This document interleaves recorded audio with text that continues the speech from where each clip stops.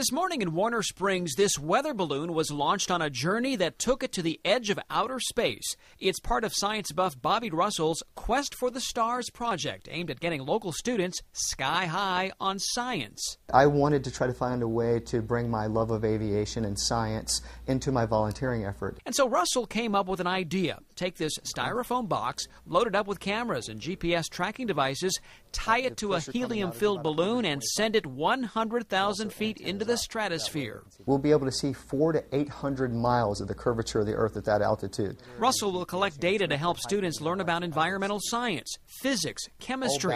Well, the launch went off without a hitch, and right now we were expecting to show you the pictures Droid-1 sent back to Earth.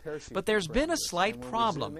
On its descent, communication with the payload was temporarily lost. It was expected to land near Valley Center. Winds carried it to Marengo Valley, north of Palm Springs. So now the search for the balloon is taking place, a slight glitch in flight, but not enthusiasm for the project. We want to inspire students to reach for the stars and show them at a young age they can actually perform some pretty cool stuff as a high school student. Bobby Russell says he once ditched class to watch the space shuttle launch. He's hopeful his enthusiasm for outer space is contagious. Artie Ojeda, NBC 739.